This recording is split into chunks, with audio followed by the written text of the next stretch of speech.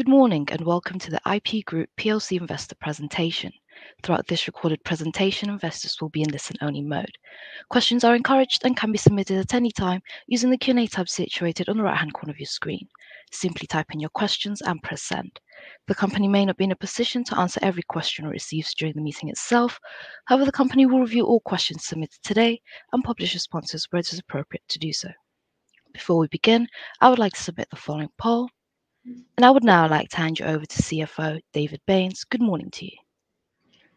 Hello, good morning and welcome to the second of our deep dives. These are slightly different from the normal kind of annual reporting cycle where we're just talking about important accounts. This is an opportunity for us to look at some aspects of our business, perhaps in a little bit more detail than one could normally talk about. So about 6 months ago, we talked about our valuation policy, which at the time we didn't think would be a particularly popular subject, but like about 200 people turned up to and was very warmly received. So we thought this would be a very good opportunity to look at another very important aspect of our business, which is ESG and impact. We'll be covering questions like, why is ESG important to IP Group? But also, why is impact important? And what actually is impact? How is that different from ESG? We as a company always felt we were very naturally highly impactful. But interestingly, as the importance of ESG and impact arose and went up, we found it was very hard to communicate that fact. So that's one of the problems we'll be talking about today. Now, joining me today are our CEO, Greg Smith, Bran, our head of ESG, will also be joining us. But we'll actually be hosted today by Alex Edmonds. Now, he has quite an extensive CV, and I certainly won't embarrass him by going through all of it. Just to say, he is a professor of finance at London Business School. He's done a number of appearances at TED Talks. In fact, he's had more than 2.8 million watchers on those TED Talks. Hopefully, we'll be able to get that number up a little bit more today. He's written a number of books, including Grow the Pie, which I think was the Financial Times Book of the Year. And last, and as impressive as all the rest of it, I think he has been Professor of the Year in his time. So without further ado, I will hand over to him. He will be able to give us a bit of a background to ESG and the current market, and then we'll have a discussion. Just to mention at the end, about 10:15, we'll have time for questions. So using the normal format, please ask questions, and I'll be able then ask to the full panel at that time. So without further ado, I'll hand you over to Alex. Great, thanks very much, David. It's really great to be here to talk about the importance of ESG for long-term financial value. So I'm actually not really an ESG person. So I'm somebody who cares about long-term value, but why I'm so focused on ESG is this is something that does lead to long-term value. So why did I look at it to begin with? So my first job was at Morgan Stanley in investment banking. And then what really struck me was even though financial incentives were so high, you could work hard to get promoted and to get a large bonus, really purpose and impact that very much mattered to an employee's motivation. So if you're a junior employee, you didn't go to the meeting, but your boss did. If he or she called you on the way back and said, this meeting went great, you know, the analysis that you did all weekend, this came up in the meeting, and this was something the client was really impressed by how much we understood the issue. So small things like that had a large effect on employee motivation, even though rationally and economically it shouldn't have done because financial incentives were so large. So then when I went to MIT to do my PhD, everybody else, because it was MIT, they were looking at tangible things such as cash flows and balance sheets, but I wanted to look at the human side of enterprise. Is it the case that employee satisfaction, whether people feel aligned with the organization, whether they feel a purpose and a mission, is that linked to the long-term performance of the company?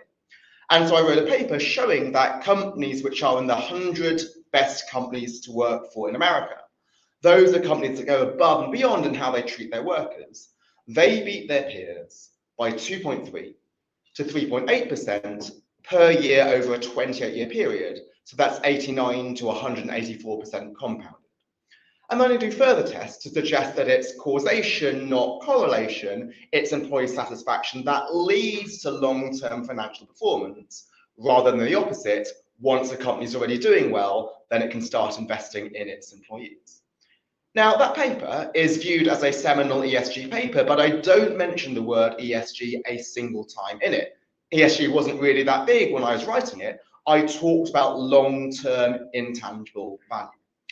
And then since that paper, my work has broadened to what we now call ESG, but I've always approached this with the idea that this creates long-term value. And the thesis of my recent book, Grow the Pie, was that if a company has a positive impact on wider society, then that impact will flow back and benefit the company in the long term. So impact is great for society. We can address some of the world's biggest challenges, but ultimately we are companies or we're investors, and we do need a financial return. And this question, particularly that you see in the US, is this a distraction from financial returns? My research and practitioners also find that this is something which can be very synergistic and symbiotic. Now, if you're a bit of a skeptic, and skepticism is obviously useful for issues such as this, you might think, do we really need a focus on ESG and impact? Shouldn't we just focus on profit, as long as our focus is on long-term profit? For example, if you were running a car company, would you invest in electric cars? Well, the answer is yes, even if you did not care about climate change and a positive environmental impact, you might still invest in an electric car factory. Why? You would build a spreadsheet, you do what finance professors tell you, and you will forecast all the future cash flows. And as long as that spreadsheet is sophisticated and deep enough and long-term enough, you will show that, yes, in the short term, there will be some losses, but in the long term, there will be some profits, and those profits will exceed the losses. A traditional financial calculation will say shift from petrol cars to electric cars. So you don't need ESG or purpose or impact for that decision. But the core thesis of my work, which has been informed by lots of practitioner discussions, is that there are many decisions that cannot be reduced to a financial calculation. So no matter how good your spreadsheet is, there are certain investments that a company might not take without a view towards impact. For example, just to take a simple decision, would a company choose to provide more parental leave to their employees? Maybe you have some sense that if you do so, employees will be more motivated and more productive and more likely to stay. But to put this into cell C23 of an Excel spreadsheet, how much more productive will the employee be? That's something which will be very, very difficult. And so if we live in a world in which all our competitors are trained by finance people and are used to spreadsheets and are making decisions with financial calculations, the goal and the power of impact is that frees us from making every decision exclusively based on a financial calculation. Certainly finance is really still useful, but are there additional dimensions to a business decision? And can it be that a focus on impact will allow us to take some decisions that a business might not take otherwise? So this is why I, as a professor of finance, not philosophy or business ethics, and also as an ex-investment banker at Morgan Stanley, can be so passionate about purpose and impact. It's not only that it's good for society, but it's also good for the long-term success of a business. Well, with all that said, you might think, well, why is there such a backlash against ESG, at least in some quarters? Isn't everything that I said fully logical? Shouldn't this make sense? But there is a backlash.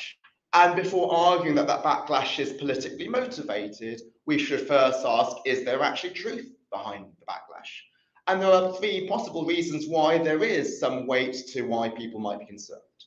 So one concern is there are some people who claim that ESG always improves financial returns. We always have win-wins. Doing good for society is always good for profit. And that makes a great message. It means we don't need to deal with trade-offs. But even though my research and practitioner experience suggests there is lots of overlap, that overlap is not perfect. There might be certain ESG dimensions and impact dimensions which benefit society, but don't benefit the company, even in the long term, because we have externalities. So that's point number one. A second concern is that some ESG advocates put ESG on a pedestal above everything else. So when they evaluate a potential investment, they will look at its ESG credentials, and sometimes that will be given more weight than standard business principles, such as good management, good innovation, great capital allocation. Those are important issues. They may be as important or sometimes more important than ESG. It shouldn't be that ESG dominates everything. And the third and final concern is there are some investors and some companies who claim ESG will have a huge amount of societal impact. So if you are a mutual fund, you might claim that if I'm to disinvest from fossil fuels, I will starve these companies of capital. But actually, if you're selling in secondary markets, you can't sell unless somebody else buys. And so your overall impact on that company's cost of capital may be more limited. So this is why it's great to speak to IP Group about this, because as a primary investor, this is an example where impact really is something that you can achieve and you can justifiably claim. But to discuss all of these issues in much more depth, it's great to be able to speak to Greg, the CEO, and Graham, the head of ESG, about the thorny, complicated challenges of putting ESG into practice. So I'll first start with Greg. So why is ESG such an important issue for you at IP? Well, I think you make some really excellent points, and if I will say, if you haven't listened to some of Alex's podcasts and you're interested in this or his TED Talks, you should very much do so, because the framing of why growing the pie or creating impact in wider society is very good for financial return is a very common philosophy that we have here at IP Group. I mean, specifically on ESG, and there's sustainability and there's impact. Specifically on ESG, I think there's sort of three main reasons that we focus on it as a business. I mean, Brian spoke recently and led a discussion at a conference around an article that was written in the FT, which was talking about the fact that sort of ESG is done, and you've alluded to some of the reasons why. We disagree with that, but one of the points that the author made was you should keep ESG concepts as amorphous as possible. It's in everyone's interest to just keep them amorphous as possible. And our view is very much the opposite. We think that we should be specific about why we do ESG and how we go about doing it. And Brian later is going to come and talk much more about the how we do it. I'm going to talk more about the why we do it.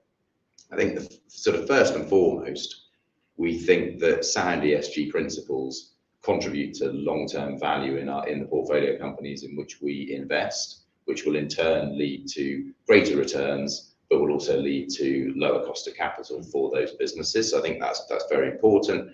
And we are increasingly seeing ESG or impact or sustainability being involved in the due diligence processes, both by ourselves, which we've been hopefully leading the market in, but also by co-investors and investors into IP Group as a whole. So it's very, very important. If you don't have a good ESG profile, then you can struggle to attract capital or the best opportunities or to deliver the best returns. Second area is around a sort of a holistic view on risks, the risks that the business faces.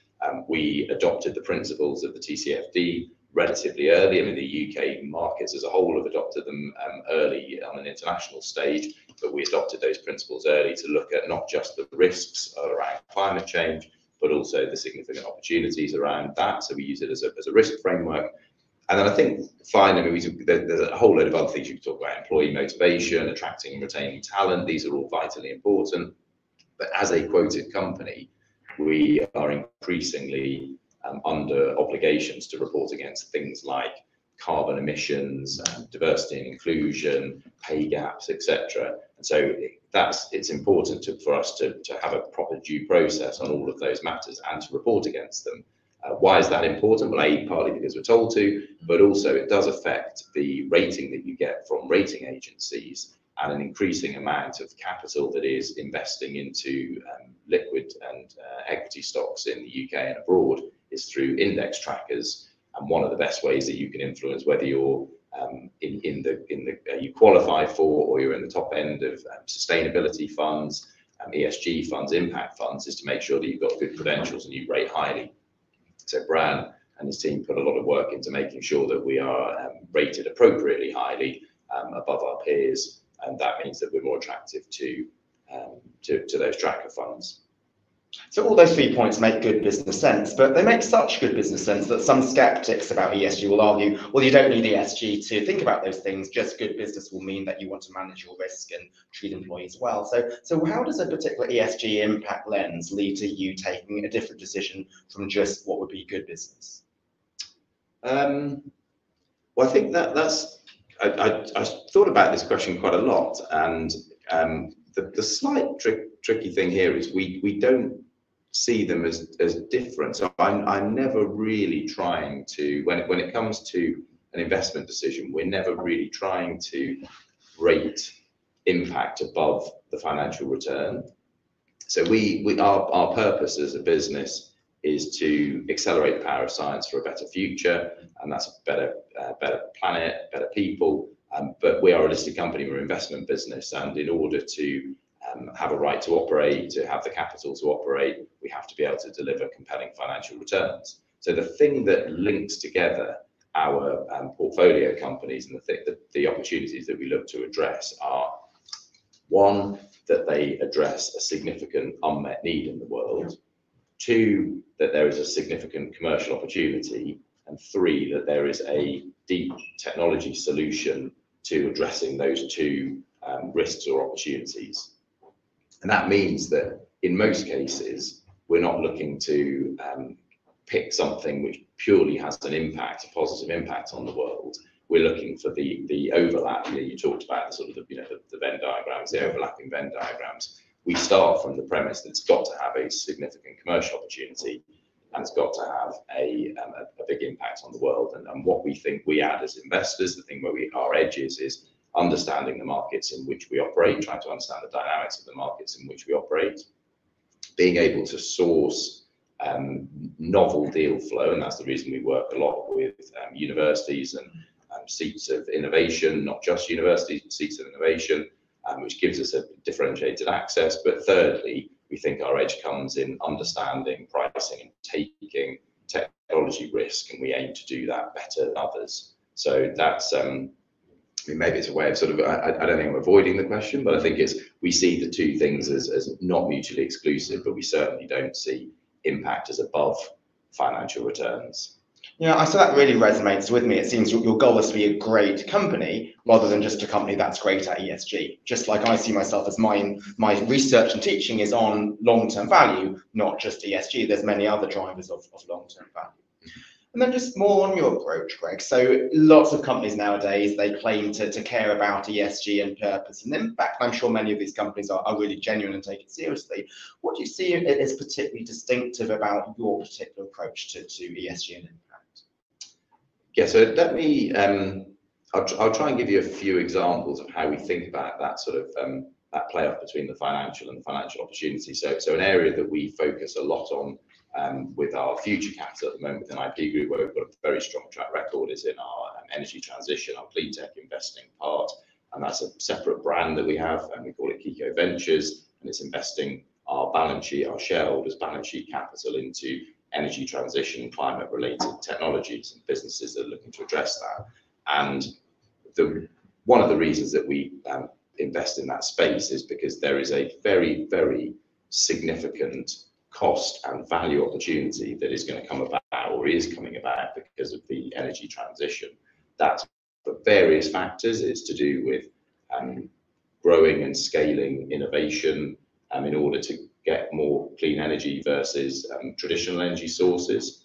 It's to do with the cost of existing energy going up while that transition is occurring. It's to do with the infrastructure that's going to be required to deal with rising sea levels, for example.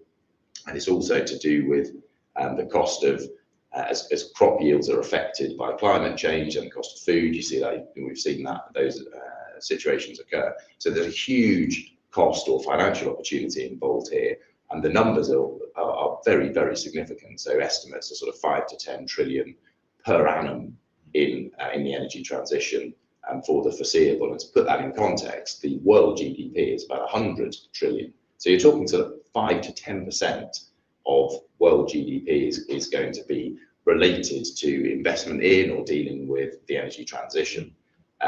So it's clearly a very, very significant area. That being said, that's not the same as generating venture returns in specific investment opportunities. And I've said, I said at the half-year results, and I've said it more recently, we haven't actually done a single new investment through our clean tech platform this year. And the reason that we haven't done that is not through lack of opportunity. We've got 70, 80 things on the pipeline. Actually, at the moment in the economic cycle, we haven't found things that are sufficiently appropriately priced in our view, that means we want to allocate our shareholders' capital into those opportunities. And there's some fantastic examples. There's carbon capture technology based in the Middle East, which we looked at, and it's got some fantastic investors who have come into it. And we've helped that business with things like IP strategy along the journey, but actually we didn't feel that the technology would scale commercially sufficient to drive a financial return. So it isn't, although there is a huge opportunity there to generate impact, and although there's a massive commercial opportunity, what we're actually looking for is the conflux or the overlap of that very big opportunity, the big societal need. They're both met in this case, but it has to be able to deliver a venture return for us. And I think that's where our discipline and the fact that we have a permanent capital vehicle means that we can take an appropriate view with our shareholders' capital. And I think that pricing valuation is really important. So to put my public equity lens on, which is what I know better, there are many investors who say, well, let me just disinvest from a particular sector or invest in some other sector, and this might be based on ESG ratings. But if that is fully priced in or more than priced in, then you might be improving your ESG footprint, but you're not generating financial returns by doing so. So ESG is just like any other financial issue. It's one that creates returns, but only if it's not appropriately priced. So you care about it, but you also care about it in terms of the return potential as well. Agreed. And so then when you think about just how this drives decisions, so when you speak about clean tech, those are great business decisions, and one might even argue that a traditional investor will notice opportunities in clean tech. But have there been cases where you were maybe on the margin or undecided about an investment, and then your focus on impact just led to the swinging one way when it could have gone the other way?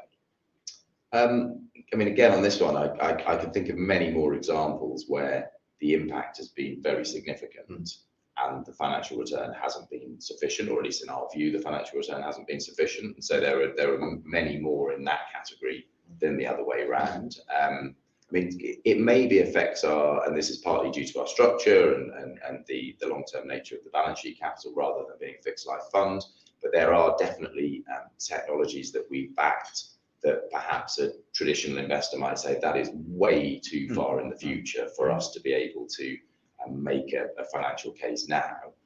A couple of examples would be things like quantum computing. So we were relatively early investing in the quantum computing space 5, 6, 7, 8 years ago. A lot of what we talk about within our sort of tech-enabled future part of our strategy is IP Group being ahead of the curve, and that's partly because we interface with these seats of innovation. So I suppose you could argue in that case the potential impact of quantum computing on the world will be very big when it comes to huge amounts of change in the way that we interface with machines and the way that AI is working. But equally, it's quite a long way off. Probably a more extreme example, and I'm not saying we did this for impact, but again, sort of aligns with the thinking, is we backed a nuclear fusion business, and we backed a nuclear fusion business from Oxford. At the point at which it was merely some PhD work that was modelling the wavefront of shock waves. And there was no empirical evidence, and we backed that company very early with a very small amount of capital, and it took about 10 years for them to empirically prove that you could actually create the fusion, the conditions required for fusion, and that was validated by the UK AEA. But again, we did that because actually the financial opportunity is very, very big there, and it's a very novel approach to fusion, one that we think is one of the few in the world that could be commercially relevant over the course of the next few decades, shall we say. So I struggle really to think of examples where we've actually said, look, the impact here is so big, but the financial return isn't, because we are an investment organisation, and there are others that will fill that purpose. Yes. If we have those situations, often we will then try to pair them up with either philanthropic or using sort of transitional money or other sources of finance. And so we're going to move shortly from the why to the how, but still staying at a high level. How is it that you incorporate impact considerations into an investment decision? So is it that you calculate a traditional net present value first, and then you have a separate impact assessment, and then those things enter separately, or will you try to have the impact integrated into the overall NPV so you just have one number at the end, or does it just depend on the investment opportunity? Can I sort of cheat and answer both? Yeah, so absolutely. we do the We always do the traditional financial return. There are various scenarios that you look at. You're thinking about how you might, what capital requirements is this business going to have? What's the exit likely to look like, or what would we like it to look like? And then we also look at various screens. So again, sort of within the clean tech business, we look at sort of 5 do no harm type categories to make sure that we're trying to have not a negative impact while thinking about the positive impact. And as you said, there are always play-offs. This is not a sort of a black and white answer in each case. And sometimes we refer things up to our ethics committee. We have an ethics committee which Brown leads and is chaired by Professor Gordon Clark, who's a real sort of leading light globally on these matters. So we do contemplate those things. To come back to that sort of the thing that differentiates what we're trying to invest in is big societal need and big commercial opportunity, and so we're looking for the interface of those, and so that's where things become intertwined. It could take Estesso as an example. So our most valuable therapeutic company is a phase 2 compound, so it's sort of a good way through the clinical validation process, and it's furthest through in a very, very big disease area called rheumatoid arthritis. Rheumatoid arthritis is a really horrible, debilitating disease for sufferers, and it affects about 1% of the world population. So 165 million people suffer with this disease, and there are various ways that you can treat the symptoms. Our compound, we believe, treats not just the symptoms, but also the underlying cause of disease and reverses that. So it's going to have if it works, which is obviously why we're doing the clinical trials and why we've got risk capital, if it works, it's going to address a really significant need in the world. It is also going to have a huge financial impact. The value of those treatments, of those cures, is going to be very significant. And so when we're assessing things like a therapeutic, you're obviously looking at market opportunity. Market opportunity is the same as this is the number of people who are suffering from this terrible condition who are going to benefit from these treatments. You do then get into things about pricing and availability, and that obviously is a consideration when we're partnering compounds. So that's very important. Then I can, another example would be in the case of Oxford Nanopore, one of our sort of best known investments. They are working with the World Health Organization on TB and trying to determine strains of TB that are antibacterial resistant or antimicrobially resistant. It's a treatable disease, but more than 1 million people die each year around the world from TB. And that is something which we're very proud that a company that we seed invested in back in 2005 and that we invested in all the way along, we've taken all of our cost off the table. So we've done what good venture investors do. We've disinvested the cost from that. So and we remain the largest shareholder in the business, but it is having a real world impact. And in that case, it's the speed of the turnaround, being able to get to an answer from a sample within a few hours, because in sub-Saharan Africa, somebody's had to travel a long distance to get to a medical tent in some cases. And if they're not given an answer and given an appropriate treatment, they might not be seen again, or they might not be seen for days. So it's really important. So that it does play into it, but I see them as very intertwined in those areas. Not all things are, as you said, they're not always black and white as that, but in many cases, the commercial opportunity and the impact are intertwined in what we're doing. So I'd like to bring in Bran now, the head of ESG, to speak more specifically about the implementation and integration. So Bran, your approach at IP Group is called ESG Forward. So why is it called that? What do you mean by that? And what are the main pillars of the ESG Forward approach? Great, thanks, Alex. So I think actually ESG for many, unfortunately, can be a box ticking exercise. So what I'm trying to do is to do ESG internally that adds value to us, to our portfolio companies, and ultimately to our shareholders. I come from an engineering and maths background, and I spent quite a lot of time in investment banking, like yourself, also at Canary Wharf. So I try and go back to first principles. So whatever you're doing with respect to ESG, I always ask, why are we doing this, and what's it actually going to, the value that it's going to add to us, and to our broader stakeholders. Maybe actually, if I can just go back to the origins of ESG, And it'll be interesting to understand where we're aligned, and what your thoughts are on this also. So I think from my understanding, the premise of ESG is that an asset doesn't exist in isolation. It exists as part of a broader system, and you have to understand how that asset sort of interfaces, interacts, and impacts that system, and how that system then impacts that asset. The concept of double materiality, if you like, to get a sense in terms of the longer-term viability and the sustainability of that asset, right? So, when they coined the term ESG in the 2004 paper, "Who Cares Wins," I think the premise, and historically, ESG has always been used as a risk framework, more so than looking at the value add aspects of it.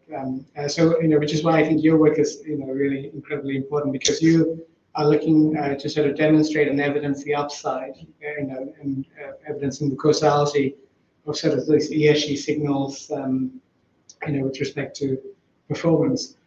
That's really, I think, what underpins our sort of approach to ESG. So it's actually moving from sort of just using ESG for risk, but also moving it to value, moving it from sort of box ticking to actually making it proportionate and relevant to our portfolio companies, and also moving it from sort of an add and an afterthought to actually integrating into what we do, which I think underpins the sort of thinking behind the ESG Forward approach. I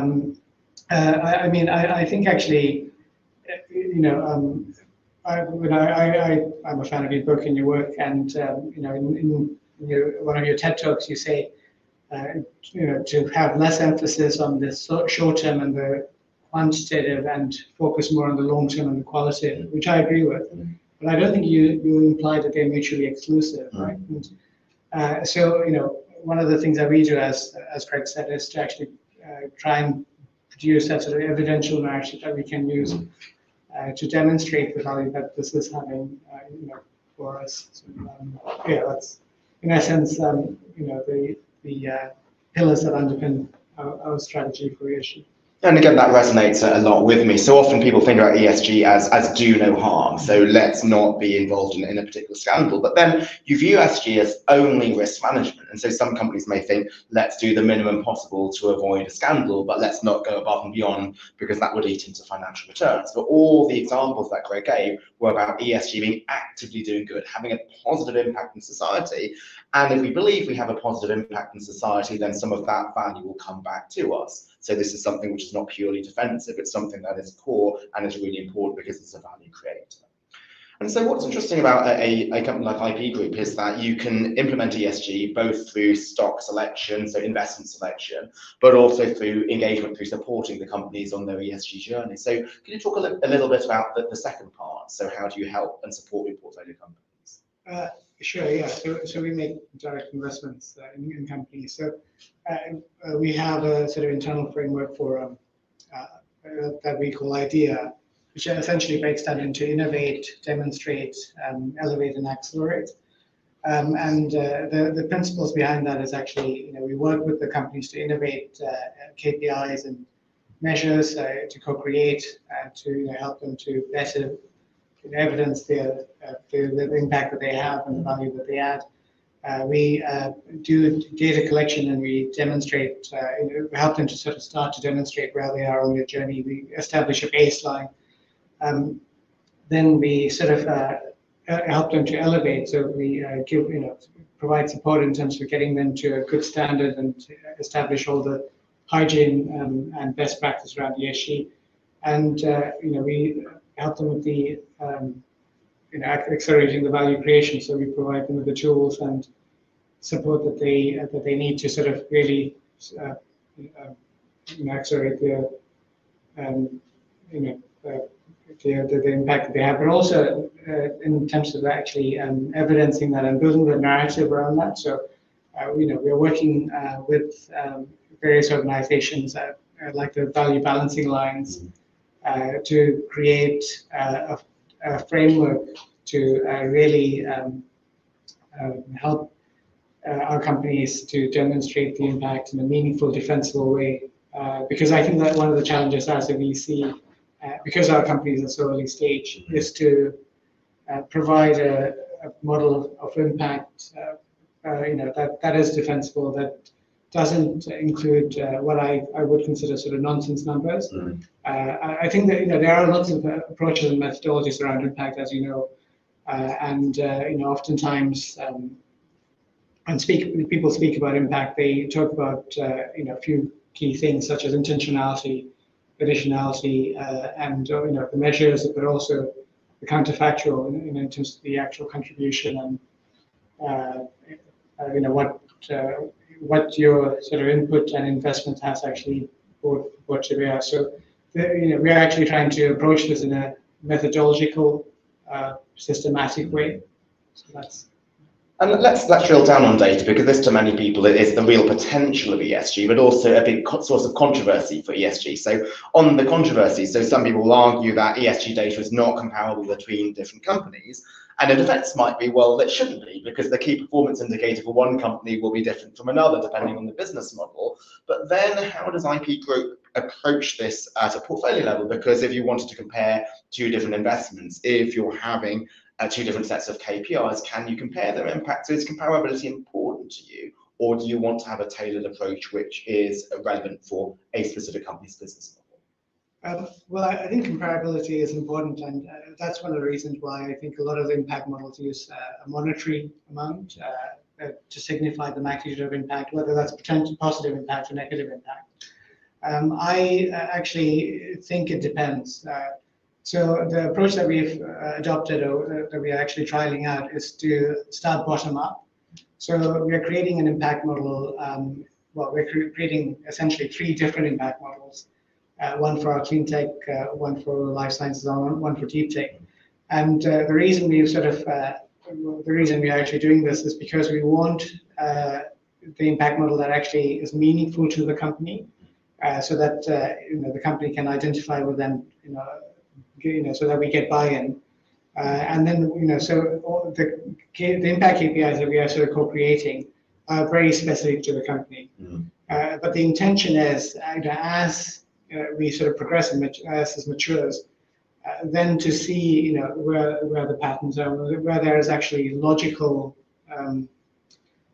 where we can logically aggregate some of this information to present sort of a bigger thematic impact picture or messaging. But I think it's sort of counterproductive to try and take a top level framework and try and force it down onto a company when it doesn't necessarily fit, because then there's a disconnect and you lose the buy-in, right? So.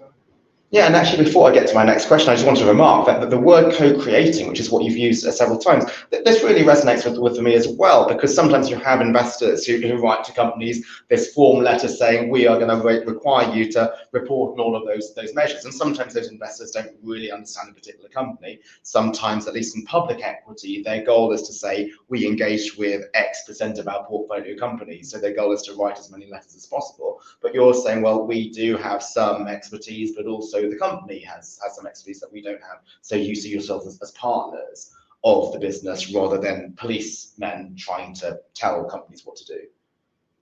I completely agree. I mean, I think it has to be a collaborative effort. I don't think so. This goes back to the sort of ESG Forward principles. It's about partnership-led and doing something that's meaningful, and not just for the purpose of sort of frameworks or box ticking. And then going to another challenge. I was going to add in there. So we, as a group, are in the unusual position that we sort of straddle public equity and private investment. Not to say that there aren't other examples, but it's quite an unusual position. And an increasing number of our shareholders at the PLC level are interested in answering exactly that question. What's a kind of aggregated view on metrics that they in turn can report up to their stakeholders, be it members in pension funds, be it investors in unit trusts. And we try to have, and part of the reason that we're so pleased to have Bran spearheading this effort is Bran also does a lot of outreach to our major investors where impact is particularly important. So an example would be Lion Trust. They're a top 5 shareholder of ours.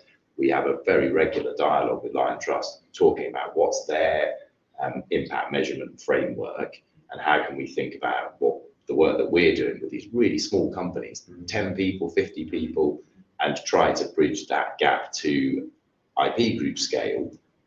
Lion Trust has got exactly the same issue at the tens of billions of scale. And so we try to act as an interface between those two views of the world. And so I think partly that's around having credible, quantifiable, but meaningful and useful metrics. And we've started with metrics at the portfolio company level, which are hopefully leading indicators of commercial success, because there's not a lot of point in tracking things just for the sake of tracking impact, but they are generally leading indicators of commercial success. And we're hoping that that will be a way of thinking about impact, which is very complementary with financial return, but having that sort of role where we're sort of sat between the youngest businesses and some of the biggest impact investors, certainly in the UK and if not sort of internationally, is important. It's also valuable for us in our sort of partnership approach and co-creating these approaches. Absolutely, and this goes to the general principle that ESG is in many cases good business, and so we just want to implement fundamentally sound good business principles. So about 31 years ago in 1992, there was the famous article in Harvard Business Review on the balanced scorecard, and the subtitle of that article was Measures That Drive Performance. So why do we report this? It's not necessarily because external constituencies are forcing us to, it's because we truly believe these are measures that drive performance. Now they might be different from one company to the other, but why we're tracking them is these are fundamentally important for value creation for wider society, but also for us as an investor.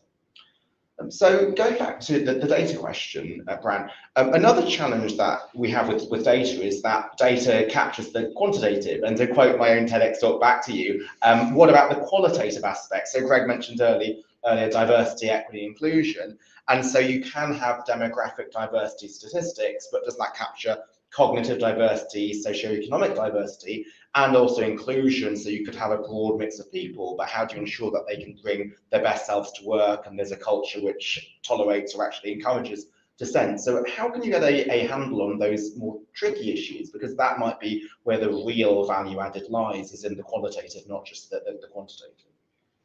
I agree, and I think we're trying to sort of build out the right sort of signals so my approach is to try and reduce, the sort of questions that we, how we assess our portfolio companies. So there are some firms that have maybe 100 questions that ask very pointed, specific questions that are sort of quantitative in nature. Whereas what we are trying to do, is to try and reduce that to use a sort of combination of both quantitative and qualitative, and with the emphasis on the qualitative questions to give us a sort of signal in terms of where, whether things are sort of trending in the right sort of direction. I'm just trying to think. I mean, for example, attrition rate, right? So that's a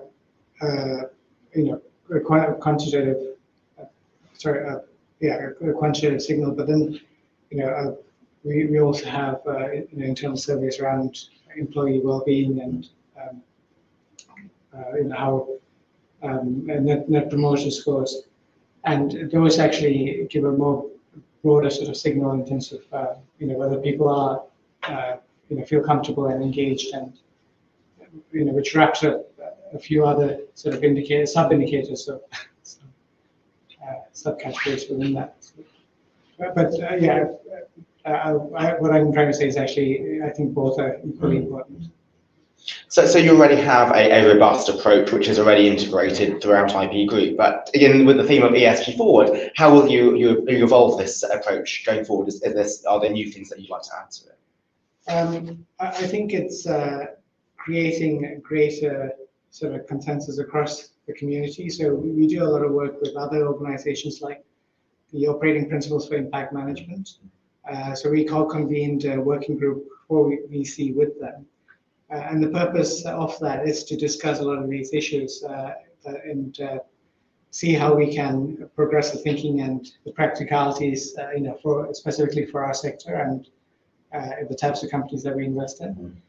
So I think those sorts of initiatives are really critical in terms of not just us, going and doing this, but as a collective, as a community, furthering the thinking and approach, to take this to the next step. Well, there's tons more questions I'd love to ask both of you, but I'm sure the audience also has lots of questions. So let me just hand over to David to field some of those. Thank you, Alex. What perfect timing, I would say. At 1:45, I was just thinking that was the moment to do. Yeah, I've got some good questions.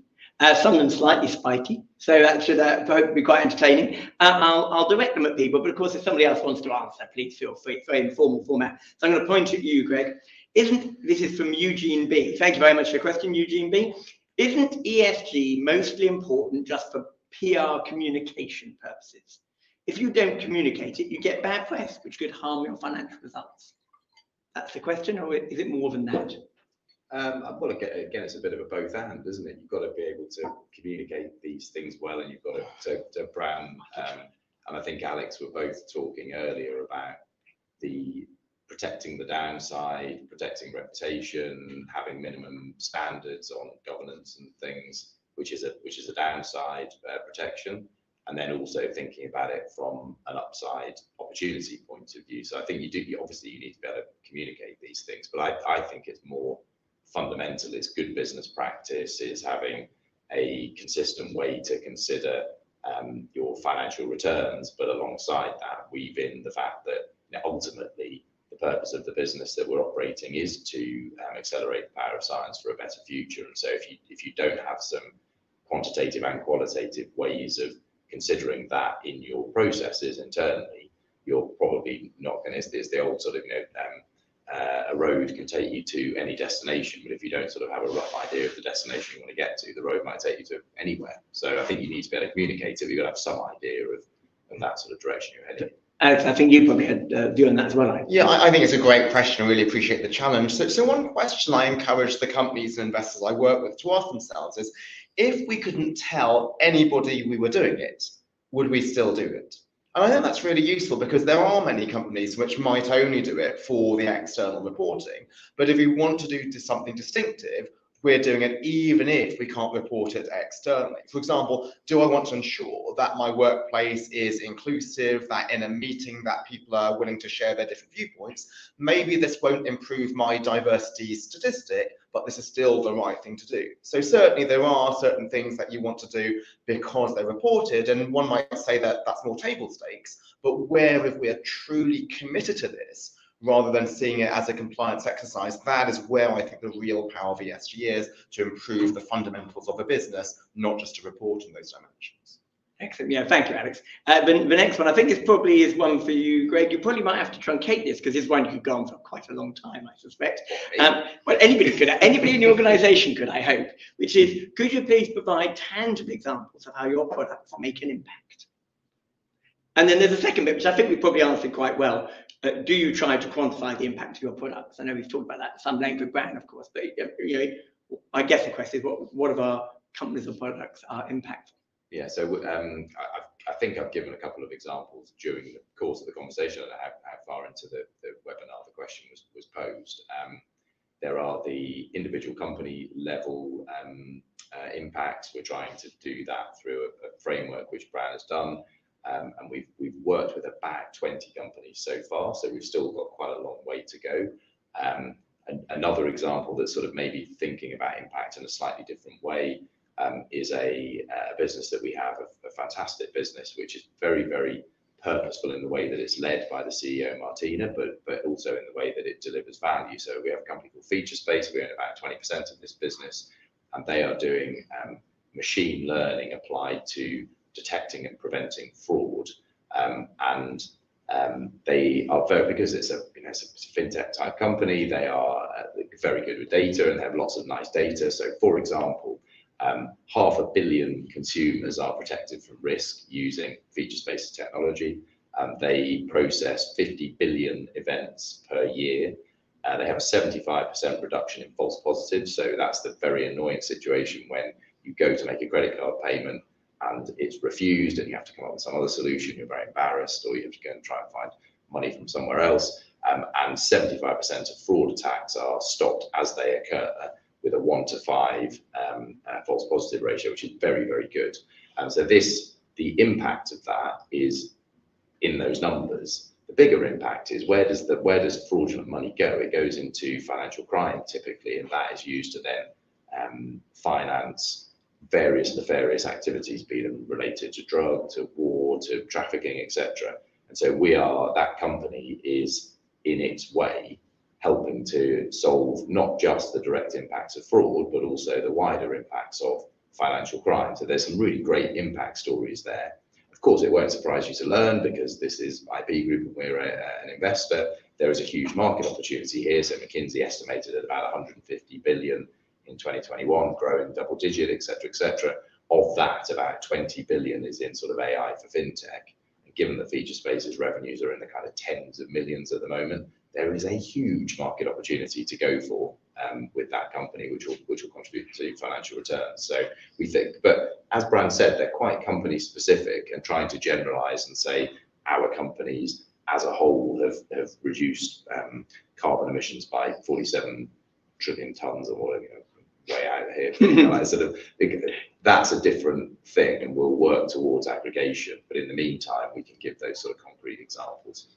Thank you. I'll stop you there, because there must be 30, 40, 50 companies we can talk to, but we won't be here all day. I'm afraid, I'm sorry. It's probably another one for you, Greg. So I'll try and share these out more evenly. We were at the time, I think we were talking about the fact that we tend to go for risky companies that were often there at the very, very beginning, but we also have this clear bent on ESG and impact. And so, Eugene B has questioned, isn't that risk-seeking approach with good intentions in mind the reason why the shares get hit harder when the market turns in an off-risk phase like we're at the moment? So does it contribute effectively to our share price? It does, yeah. I definitely think it does. And there is a market opportunity there for those people who are allocating capital into listed equities. We have a set of return objectives that we're trying to achieve, and at different points in the cycle, and the in prices of our companies go up and down, and so the environment for investing is better or worse at times. But similarly, the exit prospects for our businesses, because we don't hold on to these things forever, also change with the tide. So I think at the moment, the fact that we invest in private businesses, the fact that many of them are growth businesses and are addressing very, very big future markets, does weigh on the sort of the perceived short-term value. And so obviously we think about, one of the other lenses we think about sustainability is around sustainability of our capital and how we use our capital.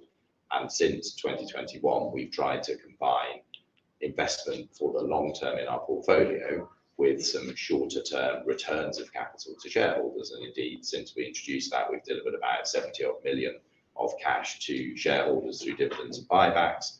When the financial markets are as they are at the moment, you obviously think about the ratio of your capital that you use to, or the ratio of your realizations that you use to invest in the long term, and that you use for sort of shorter term returns. So we're always thinking about that. So it's another lens around sustainability, but it does partly explain, I think, why not just us, but others who are in private equity or VC are currently trading at very significant discounts. Yeah, fair enough. Fair answer. What we try to do is read out every question, and we don't try and cherry pick them. So this one I think is probably for you, Alex. Feels a little bit spiky. I think it's really referring to your opening comments a bit, I feel. Sure. It's more a statement than a question, but still I'll pass it your way. This is from Edward S. Thank you very much. There's much blind faith that ESG positive decisions will lead to profitable outcomes. For instance, the assertion that a car manufacturer shouldn't worry about losses incurred from building an EV factory, because in the future there will be losses outweighed by profits. That is stated as fact, and therefore is justification. But in reality, it's a statement of hope and faith, isn't it? The factory may be a spectacular loss maker, for example. The last comment, in essence, does ESG fail when it's perceived as a group of wealthy men in suits trying to make themselves feel good? But perhaps is it beneficial if it is pursued with humility? More of a statement, but I thought you might want to comment on that. No, I think it's a really good set of points. So first, actually, the electric car example I was giving was actually not an example of ESG. that was an example of an investment that could be made on purely financial grounds. And so if you're doing a financial analysis of that, what you would do is you'd forecast out the initial losses and then the future profits. And just to make sure it's not blind hope, you would do a sensitivity analysis and look at the upside case and the downside case. But you can make that analysis purely based on traditional financial net present value criteria. You don't need ESG for that specific decision. Then when you look at decisions where you do have ESG criteria, then you can be guided by evidence. And so that's why the goal of my research is to look at hundreds of companies over dozens of industries to see whether something seemingly fluffy like employee satisfaction, does that lead to long-term shareholder returns? And if it does, is this something which is correlation or causation? So what that means is that if you're a CEO or a head of ESG, you don't have just blind faith to go on, or just the one handpicked example from a Harvard Business School case study, or even a TED talk or a book, but you have evidence behind you so that you can make these decisions with some more conviction. But I think the humility point is also important, because even though I have evidence, evidence is not proof. Evidence might not work in every situation. If the evidence I gathered was from 1984 to 2011, maybe the world is now different. And this is why businesses are run by CEOs, not by professors. Right? Professors have the evidence, but the evidence is something which is not tailored to a specific company or a specific time horizon. So this is something where we need to have both the evidence, but also the practitioner knowledge of what makes sense for the business. And I think what is really distinctive and powerful about IP Group's approach is, yes, we do want to take impact in ESG seriously, but we also understand business fundamentals are really serious. And why there is the pushback against ESG is because I think some ESG advocates have not had the humility that the question highlights. They believe ESG should be put on a pedestal above all of the other factors, which is not the approach that creates value either for shareholders or for wider society. Thank you. Great answer. Thank you very much. We're going to try and close hard on 10 o'clock, so I'll try and get a couple of questions in relatively quickly. This I could probably pass to either Bran or Greg. And this is, has your ethics committee made recommendations which have led you not to invest in a company? Well, I mean, I think we're relatively lucky because we don't invest in hard-to-abate sectors or high-emitting sectors, or any sort of really contentious sort of areas or themes. Because we have three themes that are all relatively impactful. So our ethics committee, at least in all the meetings that I've been in, have provided sort of thoughtful, considered approaches that people should consider, with respect to the implications of AI or technology or other sorts of issues. But I don't recall any instance where we've had to any sort of recommendation not to proceed with an investment. No, that's right. I think we have had some heated debates, actually. We've had some heated debates, and also this Bran has been with us for a year or two, that predating that. So yeah. First off, 15 years ago, we started investing with the EIF and the EIB, so there's quite a lot of exclusion areas. So we've had that sort of built into our investing psyche. There was an example about 5-6 years ago, which is where a particular technology could be applicable to guidance systems, including potentially missile guidance systems. In that instance, that became a very big market opportunity for that company. And the ethics committee, we did discuss that with the ethics committee and decided not to invest in that instance. And we did very carefully take into account the fiduciary duty, including the fiduciary duty of the directors on the board of that company. But we concluded that we wouldn't invest further in the business and indeed would actively seek to divest. I do remember that. Yeah, much discussion. Absolutely right. Thank you. And presumably that the power of the ethics committee is not just whether you turn things down, but people know that there is an ethics committee, so they might not propose something unless they think it's going to go through. Like if I never fail any students, it's not because I'm a softball professor, but if people work really hard for the exam to ensure that I don't fail them, then that is something which has impact. I'll try and get one more question. Edward, I'm not ignoring your question, but your question was around the fact we've talked about a number of companies that have impact and are there any more, and I feel we probably answered that one. We can always answer more online if you need. We'll try and give some more examples in the annual. We try to give a lot of examples in the annual report, so maybe we can highlight those. I agree. In the show notes. And also in our year-end presentations as well. We often try and highlight the top 10, don't we? I agree. Last one, David R. Thank you very much. In his introduction, Alex referenced his research but those businesses which were scored higher by their staff tended to perform better. So the question to us is, do we have any evidence, maybe you, Alex, can answer this, do we have any evidence or plans to develop any for those businesses which aim and deliver greater positive social, so ESG impact, grow more and do better? Is there any research on that yet, or are people planning on doing more? So that research was specifically on just societal impact, not just employee satisfaction. Yeah, so there is. And so what my book looks at, it's called Grow the Pie. So the idea is that if companies grow the pie and create value for wider society, ultimately this translates into financial value. Now, disentangling this is quite tricky, because you might think, well, is this correlation or is this causation? Maybe a great CEO both thinks about creating value for society and he or she delivers financial returns anyway. So what academic research can do is they can look at external shocks which might change a company's societal orientation. And so there is one nice study, it's not my own, so I'm plugging somebody else's research. This is by Caroline Flammer, a professor at Columbia, which looks at what happens when shareholders come in, investors come in, and they exogenously change the orientation of a company.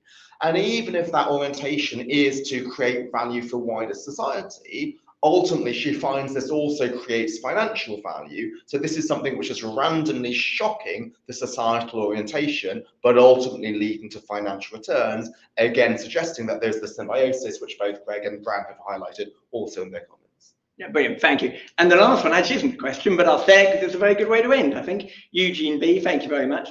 For me, investing in IP Group is not entirely about maximising returns. It makes me feel good to invest in technology that will make an impact, and sci-fi. So thank you very much indeed. That, I think, is the end of our session now, just over 10 o'clock. Thank you very much for joining us today. Alex, particularly thanks to you for chairing and running it so well. Thank you. I'm sure we'll be back again in the near future with another deep dive.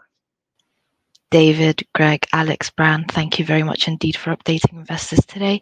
Could I please ask investors not to close this session, as you will now be automatically redirected to provide your feedback in order that the management team can better understand your views and expectations. This will only take a few moments to complete, and I'm sure will be greatly valued by the company. On behalf of the management team of IP Group PLC, we'd like to thank you for attending today's presentation, and good morning to you all.